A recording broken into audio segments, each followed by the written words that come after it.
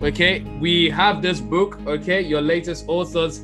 It's called Marriage is Easy as ABC, right? Whereby we use the letters of the alphabet to explain what marriage is for us and what marriage could be. And we talk about a lot of the things that we have talked about, tonight, in terms of commitment, in terms of understanding, communication, and all of that. How in marriage these things will change, but you have to constantly look for avenues to be able to renew, to be able to continue. Okay, so this book is going to be out next week on the 20th of November. Okay, a lot of pre-orders have been out and we have started shipping those out. So feel free to please go to the website and pre-order at ayopedavies.com and also on Amazon to get your copy of the book. Okay, this book will bless you. So the next question we want to ask is that what has been your toughest season, right, in your marriage of 14 years, okay? Because we're talking about overcoming the battle in the mind, even when life hurts. So what has been like your toughest season, that challenging time or period for you? And how did you go about overcoming this? We want to know, we want you to share with us so that people can know, because the truth will set people free. So please. How long do you guys have? Because our toughest seasons, I don't know, they are competing for competition. Wow. So you're saying there's many. Oh man, I can give you countless stories. I don't know which is the top. But look at the fact that you guys are even still smiling. So I'm already like, I'm inspired because you guys are still smiling. You're laughing. Well, not tough season, but yeah. Anyway, let me allow you to talk. You go. Okay. Actually, do you know what? I'm going to start off by saying that because I've started blogging. Okay. Sorry, what's the name of your blog so that everyone can follow on and check it out? In AnabelAaron.com. No, that's your Well, go. What's your stuff? What's your Instagram? They'll find on your Instagram. I am Anabel Aaron. Yeah. Okay. I am Anabel Aaron. I am Anabel. Okay. I am Anabel Aaron on Instagram, right? Yep, I believe so. Okay, so guys, go to I am Anabel Aaron on Instagram, okay? So the toughest season is still a tough season, if that makes sense. Wow. So, and I'll explain. So on the 1st of April, 2010, I had a brain aneurysm. So a brain aneurysm, for anyone that doesn't know, is where a vessel in the brain bursts and bleeds. So one of the vessels in my brain bled. One of the vessels in my brain bled and was bleeding for I don't know how many hours. It could maybe 13, 14, I don't know. But basically from around 2 o'clock in the afternoon till about midnight. Blood was bleeding on my brain. Wow. And it affected my memory. And they said that it affected my short-term memory. I say they, but it did affect my short-term memory because I could remember my parents when they came and visited. I could remember things, but I couldn't. It affected my short-term memory. And short term was pretty much immediate to almost 5 years. I kind of calculated it myself. So just an example would be Aaron would come and visit me when I was in hospital, and he could go to the gents, he could go and talk to the doctors, and he would come back and I would greet him like I'd seen him for the first time that day. Wow. So it's almost life in what's that term? I've forgotten what it's called. But basically, it was almost like living a life in repeats, like all the time. Groundhog Day. Groundhog Day. That's what I was trying to remember. Yeah. So this happened in 2010, and until today, I've improved significantly. You can't really compare how I was then to how I am now. At the same time, I'm rebuilding myself up. I'm rediscovering myself. I'm rediscovering my voice. And the reason I say that is because, and it's the more that I'm reading and studying about the brain, your memory is what people remember you by. Yeah. So it's what people define you by. So the fact that there's almost like a question mark over my own memory. Mm-hmm. And when I thought about it, I was just thinking, so who am I? How do people describe me, or can they even rely on me? Because as quickly as I would say something and commit to something, I would forget. And for some, that could leave a bitter taste in their mouth, because, yeah, but I just told you that. I relied on you. Yet it would seem like I, not on purpose, but I didn't follow through on the things that I said. And I would say it very confidently, very articulately, but in terms of following it through, it's just something that I just wouldn't remember unless it's being triggered. So it's still something that we're going through. It's still something that I'm building on. But I think it's just one of those, in terms of from a marriage perspective, I feel like even for Aaron, he's had to deal with a lot. And so when you say in sickness and in health, that's where that side of it really does play a huge part. So there's elements of the vows that have been tested. So the words of those words have more meaning for me. Let me say, because you've lived it. Because it's our reality. It's our reality. Yeah. Do you understand? Yeah. Wow. So, yeah. So that's you done? I could go on, but go on.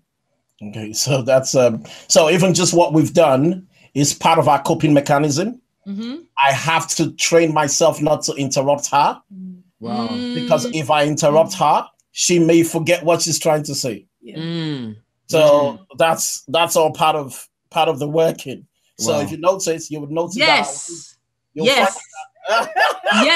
So now that you say it, because normally I know Aaron interrupts a lot. Yeah. I know you interrupt a lot. So now it makes sense, right? It makes sense. With my wife on, I have to play down my interruption as much as so that she can speak. So finish. And if you notice with our pattern, I tend to wait for her to speak first. Because if I speak, I could take the thought in a whole different direction that may not be what she's trying to say. So April 1st, 2010, my wife was working in Manchester that period. This was the what's it called? The Resurrection Week. It was Easter week. So I was working in properties then and trying to do business. And my wife was working up in Manchester. So she would drive up to Manchester on a Monday and come back on the Thursday. And I was supposed to go up to Liverpool on Thursday to go look at a property. And I begged her to come back home on Wednesday so that I could drive up with a friend of mine on Thursday. And she came. So we're having a devotion that morning. And so you're going to learn a lot from this story. We're having devotion that morning, and devotion ended up in a quarrel. Wow. Ayo and Ope, they mastered this marriage thing from birth, you know. If you have a hardcore like me in marriage, I mean, you have to give Anabel accolades. Everybody, if you want a good example of a wife, Ope is one, Anabel is one. For Anabel to be married to me, is it's an award. It's a miracle. It's an award on its own. There are times when my conversations with Anabel is, "Hey babe, we're about to fight." They will start fighting. And then I would have let her ahead of time that I want a fight. Because actually the very first day I ever saw my wife annoyed, I could have thrown a party. I was like, you mean you can get angry? I've been pushing this lady from when we were dating. I was just looking for get angry. This was the days of BlackBerry Bold and BlackBerry Curve. So follow the story. Yes. We were to get an upgrade, BlackBerry Bold and BlackBerry Curve. That's what we're to be given. So I said, well, I'm going to pick up the phones. I'm the head of the house. So I'm going to get BlackBerry Bold. You will take BlackBerry Curve. You're right, sir. You're right. You're right. What does that happen in your house? Well, anyway, let's not talk. No, it doesn't, because I'm using a Samsung Note 9. She's using Note 10. So, but yours is bigger and bolder, and let's carry on. So she goes, why should I get the better phone? I said, but I'm the head of the house. Why should I get the better phone? Yeah, why should I be the one to get the better phone? I said, but I'm the head of the house. I said, no, what happened to preferring me before? I'm like, I love the way you guys are even using scripture. You're trying to use scripture to even back it up. And it was devotion. I'm like, that scripture does not follow phone now. So I stepped out of the house, went to car phone warehouse there to go pick up the phones. And this particular day, I just felt like a really good Christian. So people in the UK, this is not Nigeria, this is not Lagos, people were actually shunting in front of me. And I'm like, oh, go ahead. Go ahead. People, I didn't know, later did I know something was going on in my house. Wow. 1 hour, eventually I got home, and then I saw the police and the ambulance trying to break into my house. Wow. So I got in and said, what's going on? And they said somebody had called. Now, when I left the house, my wife, I'm going to give you really a brief version. So guys, follow me and get my music or something, you'll find it. So someone had called. So when I left her, my wife was on a conference call at work. So she was lying on the floor. I know where she was, but somehow somebody had called, and I'll tell you what had happened. So I rushed in. I saw the ambulance. I saw the police. So I opened the door. What's going on? He said somebody had called. So I opened the door. And when I went up, I saw my wife lying down on the floor. So the ambulance service walked in. They lifted her up. And I just thought, really? You're such a big crybaby because of phone? You're upset? Wow. Seriously? So she was, my God. was lying down on the floor. I hope you're listening. Lying down on the floor, not saying anything. Really? So they lifted her up. They put her on the bed, and she wasn't saying anything. So they asked us, have you had a quarrel? I said, not seriously. So they checked their house to find out, did we take any drugs? Wow. So they started searching the house, went to our drug cabinet, because she was just looking at us, but wasn't saying anything. Wow. I was conscious but unconscious at the same time. Yeah. Yes. Typically, when you say somebody's unconscious, they're normally sleeping and moving. Yeah. So she was awake and just looking.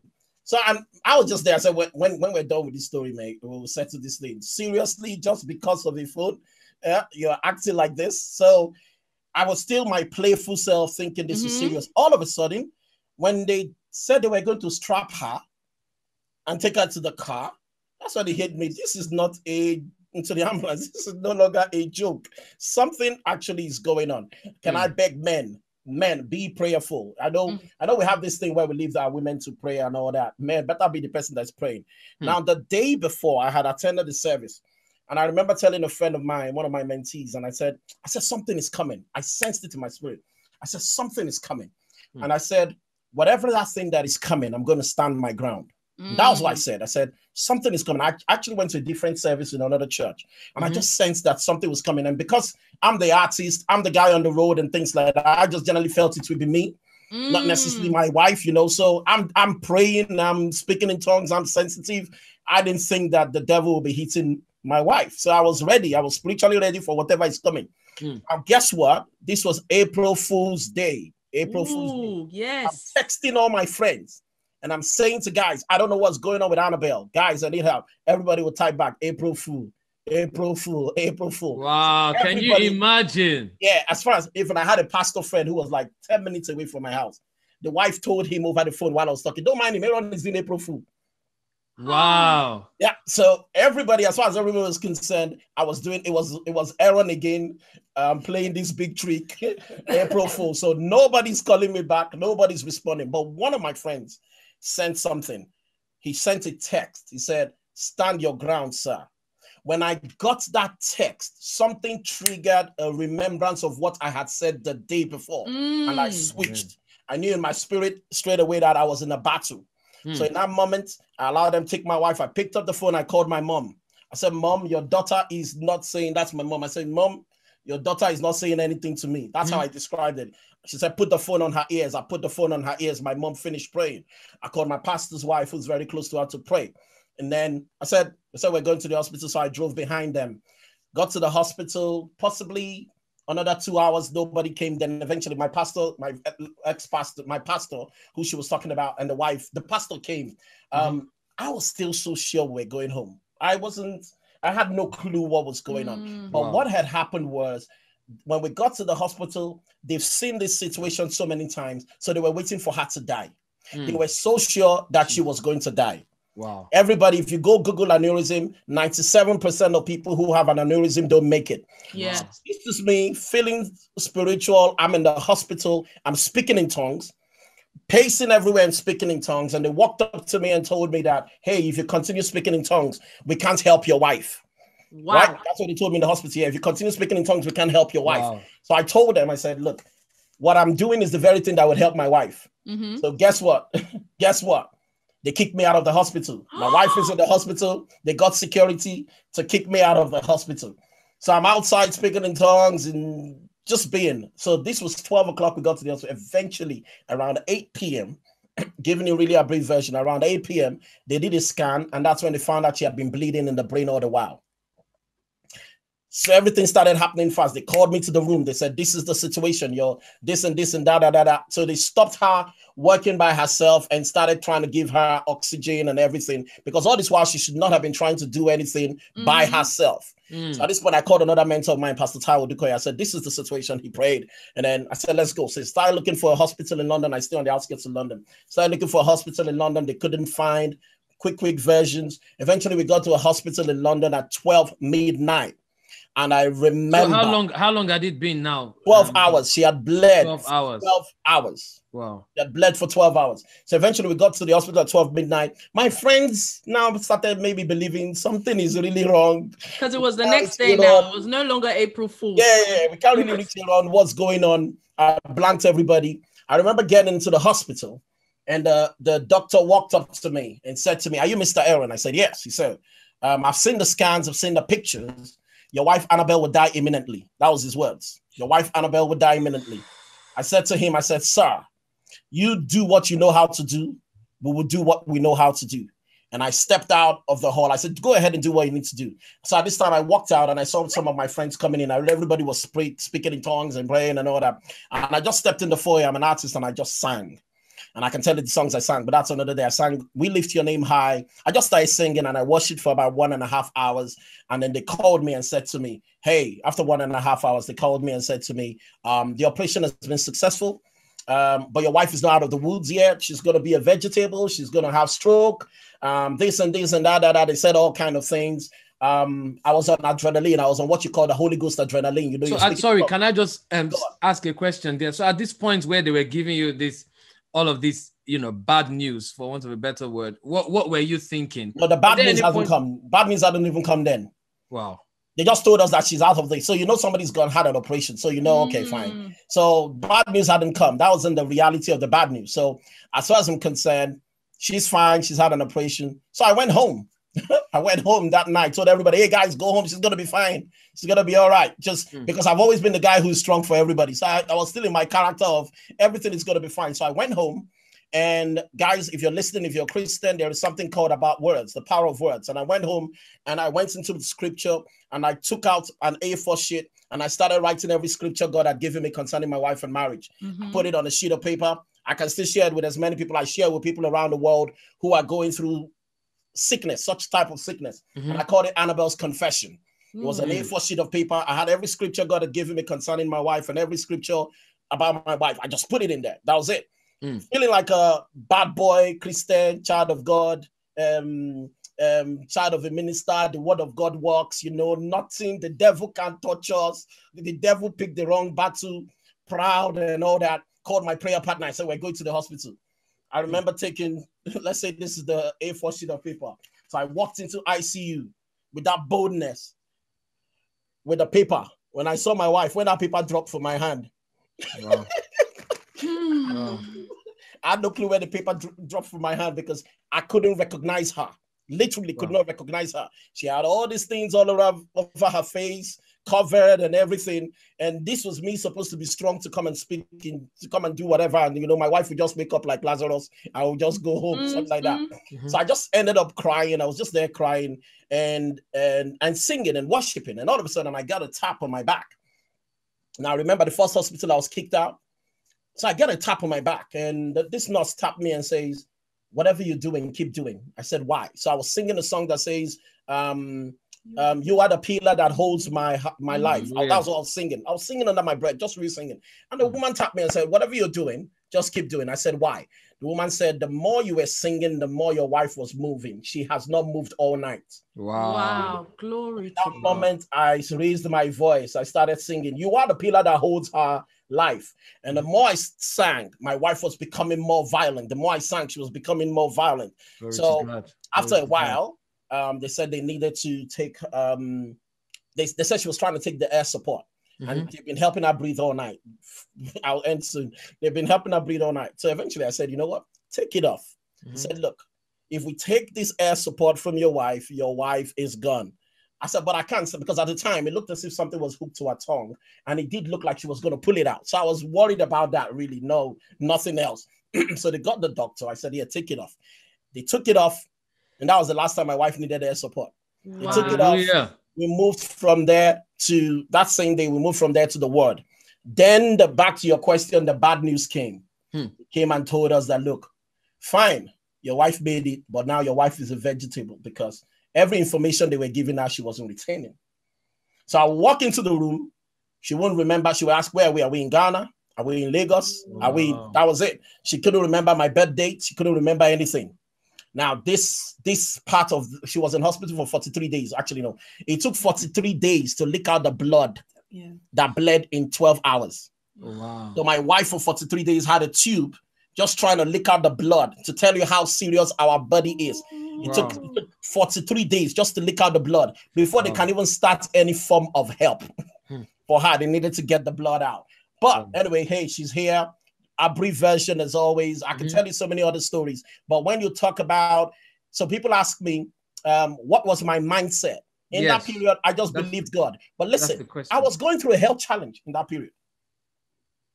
I was going through a health challenge. In fact, I was supposed to be going for an operation in that period. So I watched God help heal her.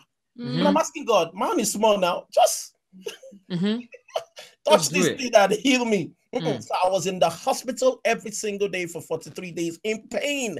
Wow. In the pain of my own sickness. I can't leave that to go and be looking for any hospital or anything. I lost properties in that period. I lost businesses. I lost everything, because every single day I was in the hospital. I have tenants who were trashing properties. I had people who were calling me. Every single day I was in hospital. That then made me realize that a lot of all these things we're chasing is nothing. Because in that moment, not the money, not the job, not the car, not the properties, none of that meant anything again. There was, I wanted to go to Liverpool. I couldn't even go anywhere. My life came to a grinding halt for a whole year, you know, but I still had some crazy things. My wife went into hospital on Friday, on Wednesday, Thursday, Friday, I was going to minister somewhere, and the pastor called and said, you're not coming. I said, I'm coming. So I still went to minister on Friday.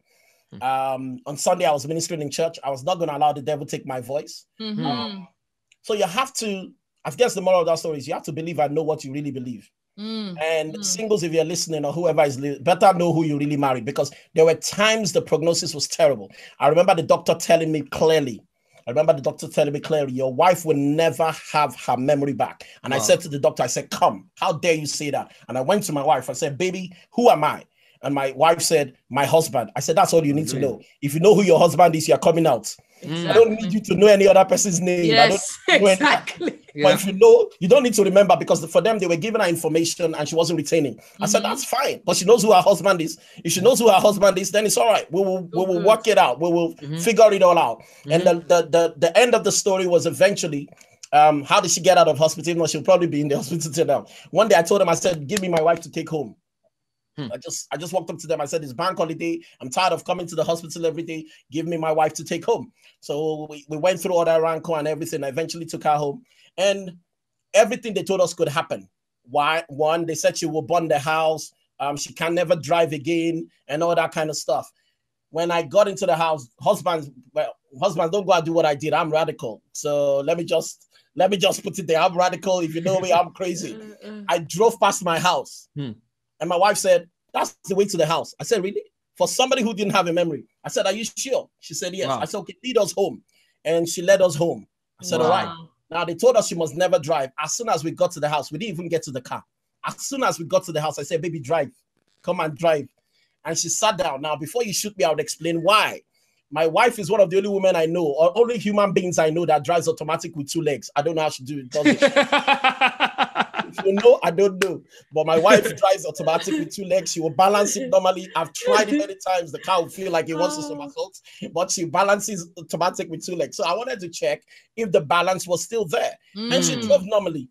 As soon as we got into the house, I said, babe, go and cook. Wow. So everything. Not even rest. Not even rest after everything.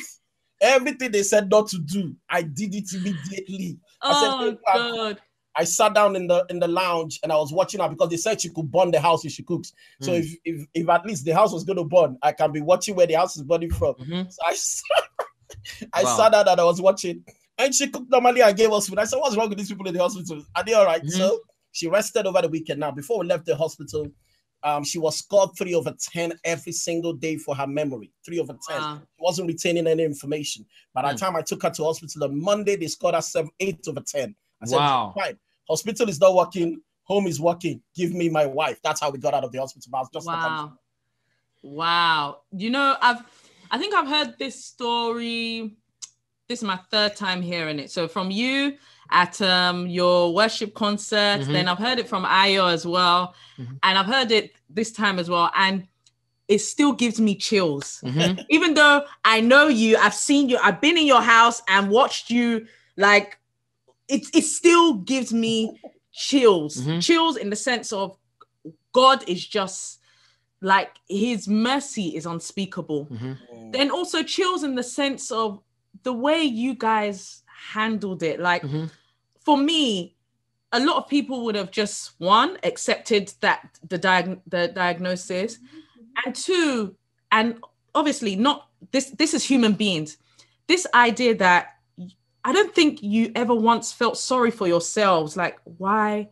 All right, so let me balance that, because it's always important when we give testimonies to give you the perspective.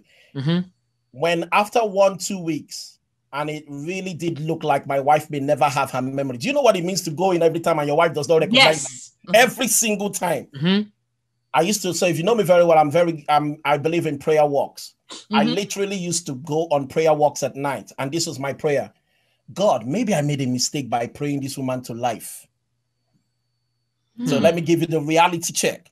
So I started praying prayers like, God, if it was your desire that she should go, maybe you can take her away. I apologize. Wow. That was my reality, because, so back to your question of for better, for worse in sickness, it hit me at that point that if my wife is going to be vegetable, like they said, there's no runs from you. There's no side chick. There's no other babe. This becomes my lot. All my purpose, all the things I teach, your goals, your vision, everything, all that is gone. My goals, my vision at that point means I'll be dragging this woman around. So the reality of my life hits me. That this is for real. This now becomes my new purpose. That my new purpose will be to take care of this woman till the day she eventually goes. Wow. And the reality of that was not sweet at all. So at that point, I started trying to negotiate with God. Maybe it was a mistake. Maybe, you know, we didn't have children then. So that was fantastic, right? So there was no children. So maybe I missed out on a divine plan by God, you know, and just dragged this woman back on earth when God was, those were the contents of my prayer. No, many nights, that was what I was praying. But when I showed up in the hospital, I was a bad guy. But when I go home, that was, maybe the doctors are right. Maybe the doctors are right. But that's the reality of that. Do you think, just going on from what you were saying about having to show up, you know, as a bad guy, I think what we're trying to say obviously is, you know, just showing up as a strong man, isn't it? But, you know, behind, you know, you also had, you know, to kind of cry behind the scenes. You also had to kind of feel like, oh my God, this weight is too much for me. Do you think that that's something in terms of the responsibility of a man, like the man being like the protector, the man being like, okay, I need to be strong for my family. Is that, would you say that was why you were acting that way? Maybe it came from there, but I'm not sure. Maybe it came from there. So if you know me very well, I'm the guy who's strong for everybody. I I can be going through stuff, but the moment I see human beings, I'm a whole different beast. My wife doesn't understand that. You know, that's me. The moment I come in with people, I'm different. I think what had also helped is, guys, if you're listening, get to know God and get to know your Bible. I think there was a strong conviction and confidence that I have in God. So I've seen my wife, I've seen my mom go through. We get to the hospital and the doctors are like, if you didn't come in the last 1 hour, you were dead. She didn't even know she was having a heart condition. Her heart was already gone. You know, so I grew up watching those things. I've seen armed robbers attack my mom in Lagos, in Shomolu, and my mom turn around and say, you can't shoot me in Jesus' name. And then they will shoot and nothing will happen. And they will shoot to the side, the bullets will crack. And then they'll shoot my mom and nothing will happen. So I grew up around faith. And my mom would tell you that I'm the child who taught her faith. I was the child who didn't cry. I came out, they had already packed me in a bag. And then after a while, I sneezed. So there was a strong confidence. I had this confidence in God that he was going to do something. How he was going to do it, I didn't know. So that was it. It wasn't even just a strong confidence in God. I had a strong confidence in the word of God. So what used to happen those 43 days, the hospital said they can't have more than 2 people. I invited all my friends to the hospital. When you come to the hospital, I'll give you Anabel's confession. I'll say, you go in there, you don't say, I'm sorry, okay, no. You go there, you declare. That's what everybody was doing. So my job in the hospital was I was arranging my friends 2 by 2 because the hospital said they don't want more than 2. So I'll make sure there are 2 people at any point. So I will feed people. I will give everybody, every food people are giving me, we'll eat it together in the hospital. I'll take them in. You recite. You just come there. You speak the word of God, not even prayer. I'm directing. This is what we are saying every single day. You speak the word of God. You pray. You make her laugh and all that, and you go. No, oh my God, is she going to do this? No crying, no nothing. So I had this strong sense of confidence in the word of God, And let me just say that the more of the word of God you know, the bolder you become. Yeah. Hear that? The more of the word of God you know, the bolder you become. So and that's where it came from. Guys, please take note. Remember, confidence in God. Remember what you're speaking, to speak life. The Bible says life and death are in the power of the tongue. And it mentions something there, speaking those words of affirmation and life. And in marriage, this is something that you would have to do on a daily basis. I mean, we've not even had anything close to, what Aaron and Anabel have gone through. And, this was only 4 years into their marriage. So this incident happened 4 years into the marriage. And by God's grace, 10 years after, here they are. And Anabel said something very key. It's important to add that. So a lot of people, just to give a perspective, let me introduce my wife to you. So you said this happened 4 years into the marriage. And I like what you guys said earlier on about the test and the different seasons. There were things that had happened before this time. Wow. So you will be tested in many ways. There were things that had happened before this time that where my wife stood up for me. My marriage could have been done 6 months in marriage because of some little girl somewhere. Wow. 6 months in the marriage. So because what happens is when we tell this story, everybody sees me as the bad guy, man of God. But the real woman of God is this woman. You understand? So there were things. So when people talk about for better or worse and you're all going to be equally tested in different ways. I love that. Yeah. That's it. When it came to her health. But she had been tested we have been tested with our finances. She had been tested when some little lady almost showed up and crashed our marriage. Within 6 months of marriage, my wife stood for the marriage. I love that. Do you understand? So I love that. Those from the first day we got married, they were tests. We don't have time to tell you all those stories. I can tell you about how my wife completely lost trust in me. My wife wasn't the type to be checking your phone and all that. Those first 4 years were hell. She was always checking my phone. She didn't. Do you understand? But we went through all that. God restored trust between us. Nothing happened. Not that I slept with anybody or nothing. None of that happened. But this situation was so much that it could have destroyed the marriage if my wife did not stand. For us, right? That was one. Our finances, I had made bad investments, lost money, all that kind of stuff. In fact, at the time, all that while, my wife was the only person working. at the particular time. She was the only one. She was the breadwinner. I was trying to do businesses. Everything I did was, she was the only one working. When we were in so much debt, she was the one take her salary. She would take her salary and pay the lady who was causing trouble for me. Nobody knows how we were eating. Wow. She just made up her mind that this lady was not going to have authority over this marriage. So she had paid the price before my own test. So you had to pay. I love that. Exactly. So everyone is going to go through a test. So have you made up your mind? You're going to be tested in marriage. You're going to be tested, be it money, be it the loss of the flesh, be it health. It is whatever is thrown at us. I am going to be here. Yes. And guys, and thank you so much once again. I just hope you guys are taking a lot from this, because understand this, that the reason why a lot of marriages crash, the reason why a lot of people are in unhappy, unfulfilled, or separation or whatever, or divorce, is because when some of these tests happen, right, somebody checks out, somebody says, listen, I can't do this any longer. But you need to understand that the test will come no matter how much you are praying. Do you understand? Like, you will all go through a season. You will go through a tough time. You go through tests. Okay, but understand that, listen, we are in this together. It's not the time to say, I'm giving up on you. It's not the time to say, oh no, you're a mistake. The reason why people keep getting remarried and remarried is because they feel, I married the wrong person. No, sir, you did not marry the wrong person. You're just going through that test, right? And eventually you will come out, and you will come out stronger and better. But at that point, you need each other. And how do you strengthen each other at that point? Is by, as my brother said, your knowledge of the word of God, your prayer life, you're praying together, you're worshiping together, you're growing together in God and building that confidence in God, what I like to call Godfidence together, is what will take you through your tough times and tough seasons. Okay, so this is just a story that has been paraphrased, and I'm sure that, and maybe another time in the future we might probably have to bring them back. It's still our story, but you may want to hear from her.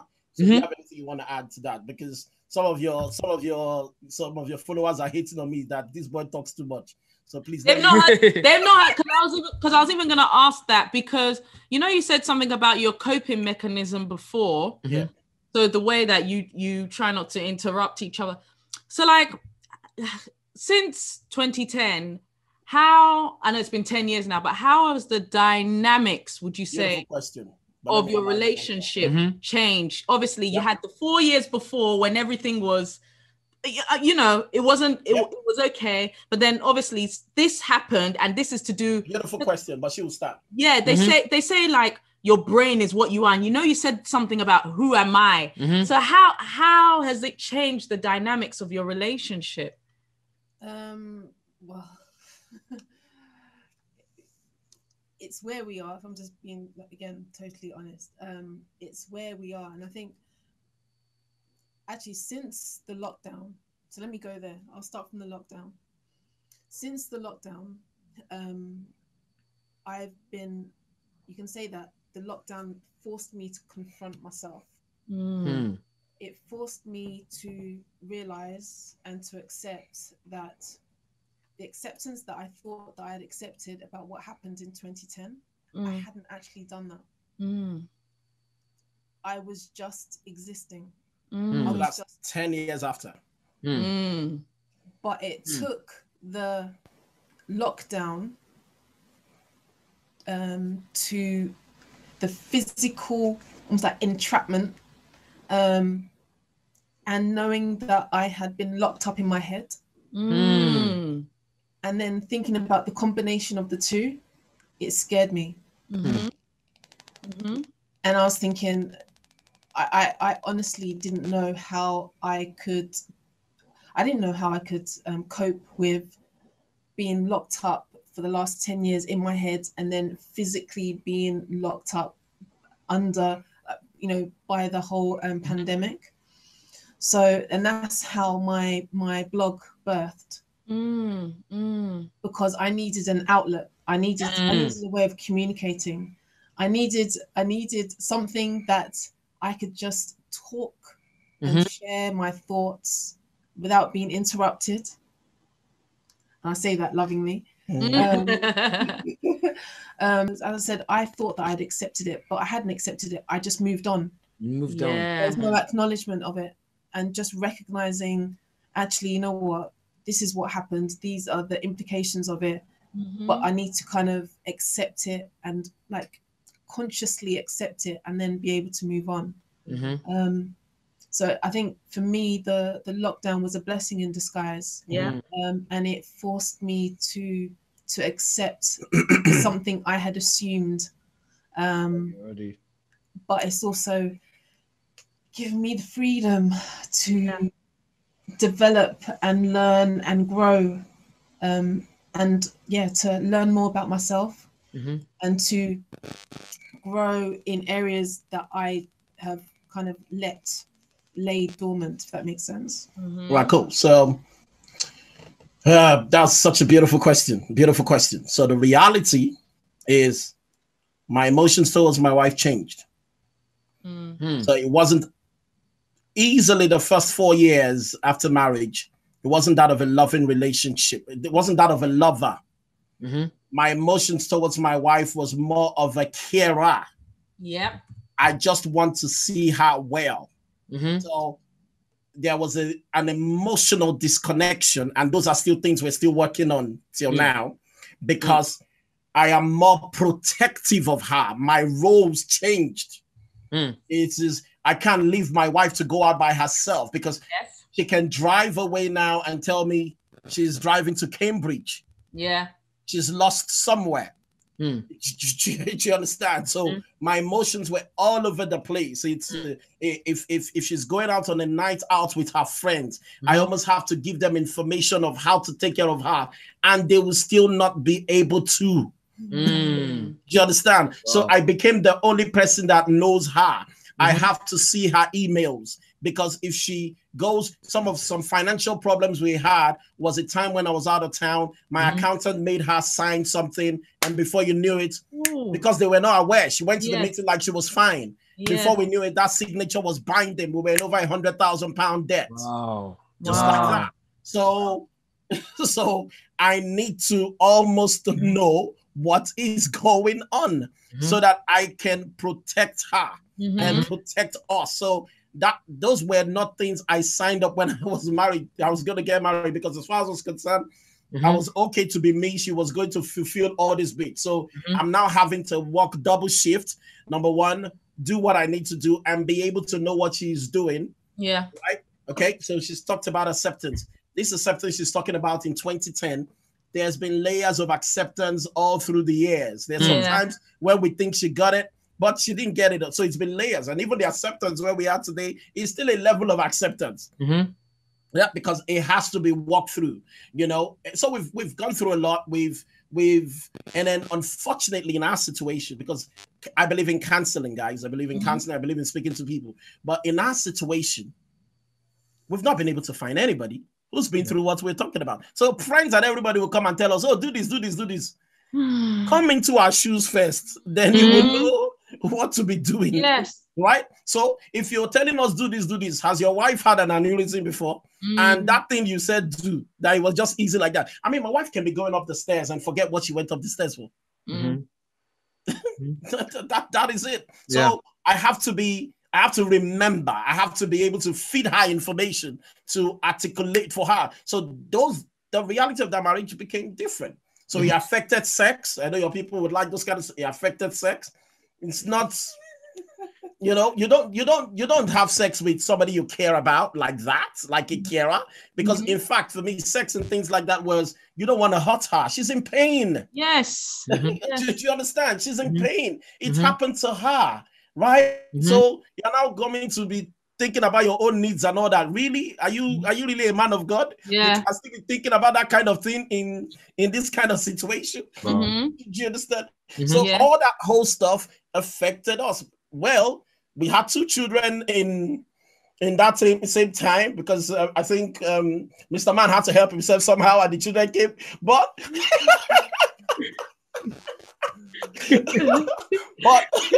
but it really did affected all that kind of stuff anyway. But yeah, and that dynamic is what we're constantly still working on. We're growing together, we're reading books, we're looking right now, we're blessed. We have one of our friends who's who's taking it upon herself. Every Saturday, we have a session with her, and she would go get information for us. So she's taking it upon herself that she wants to figure this thing out. You know, and that's been the difference. We've gone for counseling, we've gone for people just tell us all kind of rubbish. But this particular friend has been doing loads of research, and from the research she's getting, she comes to us, shares with us, push us in that way, and it's been helping. Yeah. Wow. So, guys, if you're listening, if you're a doctor, if you're anything, we're up for any form of help you can send our way. We'll take it and all that. Yeah, but that's how it's been. Yeah, I love that. I mean, it's amazing because at the same time, whilst you're working on yourselves, your marriage, because of what happened in 2010, it doesn't take away from the fact that you're working on yourself and your marriage, if you get what I mean. So you're learning new things about each other. You're learning how to communicate with each other. You're learning how to work with each other. And I'm sure that obviously none of us are perfect. You don't get it right all the time, but I feel like you guys are learning, you are evaluating as you go along, which is just and you know what? Amazing. You know what? If I'm being honest, there's still a so when people hear this story, they hear it happened to her. Yeah. But there's an it happened to me version that is still not as important, even with me. Yes. Right? When it kind of hit me was when she started seeing a psychotherapist, right? And they asked the question, they said, were the kids here before the baby came? And we were like, no. Were the kids here before? Were the kids here before? I mean, were the kids here before what happened? Yes. We were like, no. And the psychotherapist was like, do we know that that's one of the best things that's happened to us? And we're like, why? They're like, because if the children had come before this happened, those children will be in trauma forever. Because for them, the mom they knew before then, they would be confused, however, how small they are. Because the picture of the mom they knew and the mom they would have known after that, they would never be able to marry it. So for the kids, so sometimes when things are happening, you don't know what God is up. We could have been there saying we didn't have children and all that. Exactly. For the kids, it was good that they came after because the mom they know is the mom they know. So from 9 months, my daughter will go and help her mom keep her phone near the door, things like that, because they figured out, oh, mom may forget. That's the mom they know. Do you understand? But when you think about it that way, then I now had to think. That means I'm probably still in trauma myself. And that's the reality. Because I knew a wife before. That wife has changed, I can tell you. That wife, the wife I knew before 2010, has changed. So we're in discovery to find out who my new wife is. Right?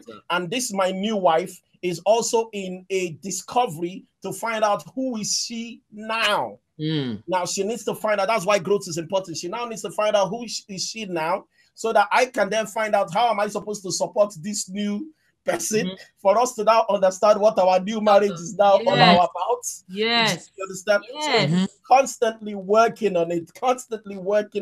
Whatever version we have today is what we're working with. Tomorrow that version will change. You understand? Wow, thank you so much for sharing, guys. I think we're going to be wrapping up now. And just to also let you know that Aaron, as I mentioned, is a transformational coach. Okay. Yeah, man. Yeah, man. If you need to sort yourself out, your mindset, go sign. I don't know if there's a link, but send me a message in my DM. If you need a coach, I'm the guy you need. I'm the best coach you should have had that you didn't know you didn't have. Give them. Now you know. If you need help, men especially, let me speak to men. Women are taking the lead in many things. Men, it's time to wake up. Men, it's time to wake up. I feel so pained. I feel so pained because I've got a lot of 98% of my clients are women. Men, let's talk. Men, get up. Let's talk to ourselves. Let's stronger men. Let's be better men. Let's be, get into growth. Men, it's time to study. It's time to read. It's time to get information. It's time to share with people. We're leaving the women to do all this stuff. Men, men, if you need help, I work with a lot of women. Women, I'm not saying don't come. Women, slide into my DM. My wife trusts me like that. It's okay as long as you're not putting any pictures and things like that. But anyway. Okay, guys, you've heard it. Okay, so please reach out. Okay. life coaching, question here. You mindset, growth. Okay, Aaron is the man, and obviously Ayo and Ope are here for you for your relationship coaching and marriage coaching. Okay, it is very important. I always say that everyone needs a coach for your different areas of life. Okay, so that we can all grow and fulfill our purpose and be everything God wants us to be. Okay, can I just say something about you guys quickly? Ayo is someone I love so much, and by extension, I love Ope. I think Ope makes Ayo a nicer person, obviously. Ayo has been such a great mentee. He's been one of my coaching clients. He's been, this is somebody you can learn from. Ayo would come and take me out and sit me down 2-3 hours, questions, learning. He is a person who he would drive from his house. My house easily is about 1.5 hours. 1.5 hours. He would drive from his house and come sit down with me, and he would ask me questions about marriage, about health, about finances, no holds barred. And that's the picture of men. So look, if you can't learn anything about, if you're going to learn relationships, you're in good hands, because he said something, a coach without, let me say it, a coach without a coach is a cockroach. Let me just tell you that. Ayo has a coach. Ayo works with people like me. He has a coach. So he's not a cockroach. All right. Okay. We just want to seize this opportunity to say thank you once again to Mr. and Mrs. Aaron. If that makes sense. Mr. and Mrs. Aaron. AA, Anabel, Aaron T. Aaron. So. It's been amazing. Thank you so much, guys, for sharing your story, your journey. Every time I hear it, like there's always, as Opeyemi said, there's always something to take away. Yeah. Anytime we sit to talk to you, there's always something to take away. So thank you for sharing.